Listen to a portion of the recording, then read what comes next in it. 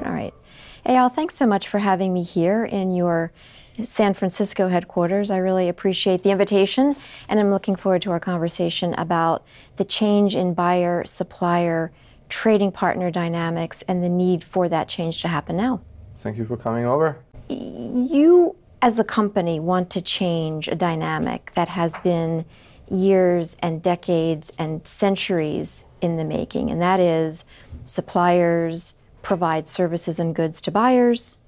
They basically extend credit for a period of time until the buyer pays the bill, and that creates an outstanding receivable that our work together has quantified. We'll get to that in a minute.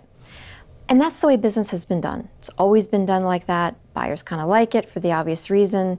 Suppliers don't like it, but they've gotten used to it. Why do you think now is the time for a change? Oh, good question. So, first, at a high level, I would say that the sentence of this is how things are being done and always been done. It's a trigger point for innovation. Right. It means that maybe it was because of technology issue, maybe because of some kind of business habits or payment patterns, but we're in the 21st century and it's the edge of disruption, or at least changing the way it have been done before. More generally speaking, what has changed in the last decade is just the availability of data and the richness of data out there. Whether it's data on your business bank account that is now accessible through sets of APIs, whether it's your accounting software, invoicing software, ERP system, CRM system, inventory management system, it's all new data that previously either didn't exist or was in some kind of a spreadsheet or even a paper. And now not only this data exists, there's a whole ecosystem of apps on top of that. So you go to a very granular level of app for inventory management in the restaurant supply chain space. So that's a very specific, particular type of data that could get very granular and has a lot of insights on your business. And not only this data is there, it's accumulating very fast and accessible. So you have sets of API. Every company, even a startup today, has sets of API. Some are private, some are public. But it means that the data can be connected to and used relatively easily. And the third, technological trend, I would say it's just recent developments in machine learning, AI, data science, no matter how you call it, where you can pull all of this data in real time, draw very accurate conclusions specifically about fraud risk and credit risk and mispayment risk, and make almost seamlessly and immediate decisions. So what it does is that allow, in this case Fundbox, but many other companies using it in different ways, to more of a streamline the experience of a B2B transaction. $1.7 trillion, we've estimated our work together, doing a survey of small businesses, suggests that at any moment in time, suppliers, small businesses, extend $1.7 trillion in credit to buyers, many of whom are much larger than they are. So there's definitely the need. There's definitely the appetite for doing it. But some argue, well, if there was only the certainty associated with knowing that net terms, which is what we've called this, the net term economy, were being met, that I was getting paid on the 30th or the 15th or the 17th, then I could plan my cash accordingly. Why isn't that good enough? B, I do agree that certainty has probably 50% of the role here. So it's combination of, do I get paid and when I get paid? And our initial products, which are still our biggest part of the business, they're addressing that issue. However, it's only part of it. The certainty would take you maybe a long way, but only so much, because there's also the question of, do I have the cash to grow faster? Right. Or do I have the cash to pay for, commitment I have? Because something unique about B2B that doesn't exist in B2C, that almost every seller is also a buyer. Right. And vice versa. Right. So what happens there is that, okay, let's say I have the certainty, I still need cash now. What inspired you to start the journey for Fundbox and specifically Fundbox Pay, that evolution? One, just I have a personal familiarity with B2B economy. So my mom used to own a small staffing business. Really? Yeah.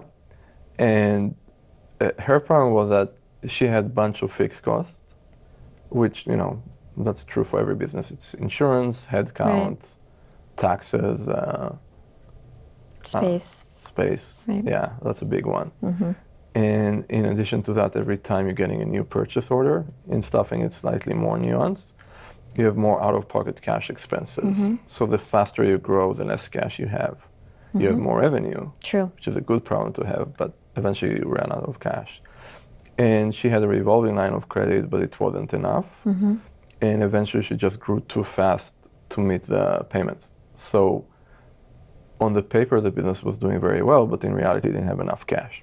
The question was why you're not getting paid earlier, because you're staffing an employee, they temp for 3 months, you're paying for them, and after those 3 months, you're getting paid from the company. So you need to survive for 3 months.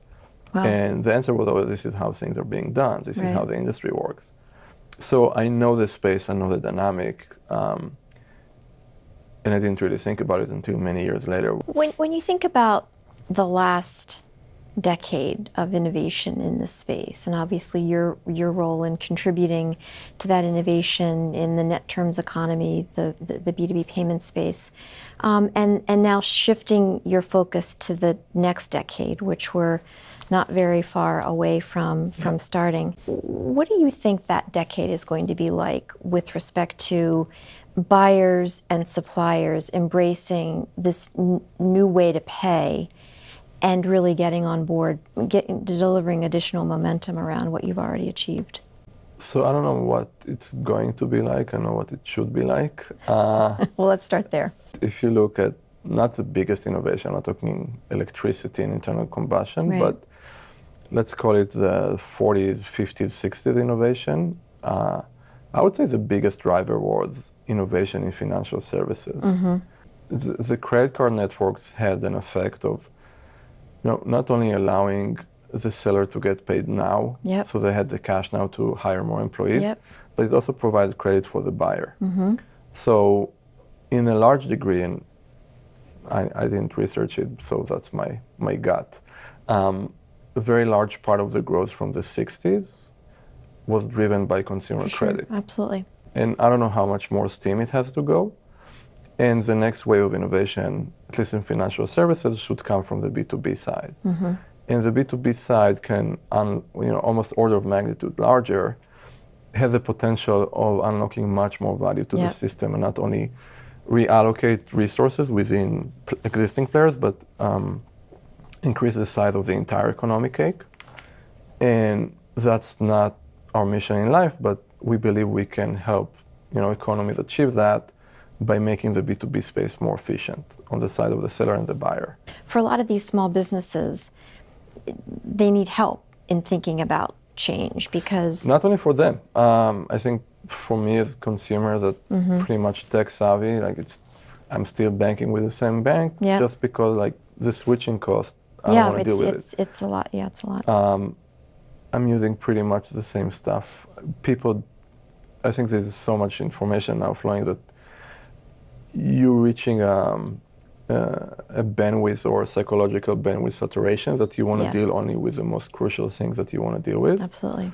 Otherwise, you're becoming either inefficient or crazy or both. Yep. And that's even more true for business owners. Yep. Just because so much going on. It takes a human to run a business, and they're still acting like humans. So all the changes that would make sense eventually are imminent. You're just not going to happen overnight. No, because change is hard. It goes back to how we started, which is it's always been this way. Status quo is a great trigger for making it not the same way going forward as it has been in the past, but there are still people who have to be convinced the change is better. And I think the one common denominator for all businesses, particularly suppliers, is having access to cash. and the certainty of getting cash, getting paid to not only grow their business, but to keep their business running. For a lot of businesses, keeping their business on a steady state is really what they need to do and want to do, and growth is something that, of course, they aspire to, but paying the bills and keeping the lights on is important too. Agreed. And we want to take as much as we can out of that side of your business and just to automate it. So you don't have to think about it. Yep. You don't need to think about how much cash do I have? Did this guy pay me back? Did that business owe me money? Just automate everything that not relates to your core business. A lot of exciting times ahead. Oh yeah, I agree. Thank you, Eyal. Thank you Great very much. conversation. Thank you. I enjoyed it.